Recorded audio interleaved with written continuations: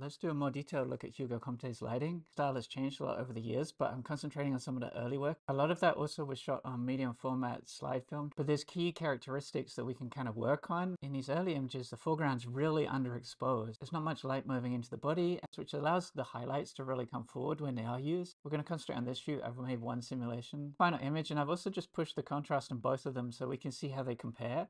And then also made them black and white. It's really useful sometimes to look at an image in black and white so that you can see where the light is coming from, what the light levels are, and what the contrast is. So that really underexposed skin tone of foreground, that can be created by two large umbrellas or two large octas. Got one with a grid on, but it's open front, and then I've got a second one with a grid on, but also it has a diffusion panel over it. And these are low powered, so I'm on like 6.5. A little bit of a silvery highlight coming forward, which is great because that's coming from that inside of that octa or an umbrella. But we're really sitting everything back, super underexposed. You can see that set up in one of his shots here.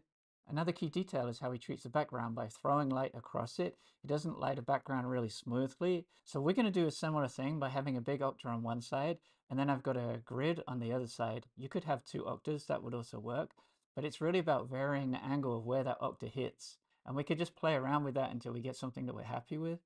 The background's almost blown out in some areas, so it's about pushing the power up or down and getting something that creates that level of contrast that works well. Polybars, again, just to flag that light so it's not like bleeding back through the image too much. Just looking at the background in these images, there's quite a difference in the contrast. There's a big bright light that's pushing, just like raking through the image, and he has a lot of really great highlights that come forward on the skin. And to make it easier, I've separated the highlights out a little bit, and I've also put a bluer gel on the highlight, warming gel that's the underexposed area. So we're warming the skin and then we're putting cool highlights over the top of it. And one way of doing that is having reflectors with grids on them. So we're firing it like past the face. You don't want to fire directly at the face. You want the light to kind of glance across the skin.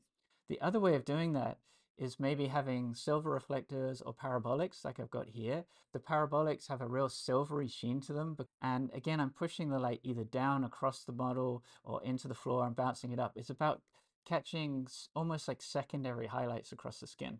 You can angle them down, that's kind of really important. You can see that highlight moving across the face. And it's just about picking areas that you think work well with the shape of the face. I put a basic curve on these two images to bring them into the same kind of tonal register. And again, you can see here, there's highlights sitting on the shoulders, highlights sitting on the forehead, but there's also this warm light that's coming across the body. And this is still from one of his early shoots. It's on YouTube. An assistant here is holding hot light. So he's mixing like strobe and constant light together.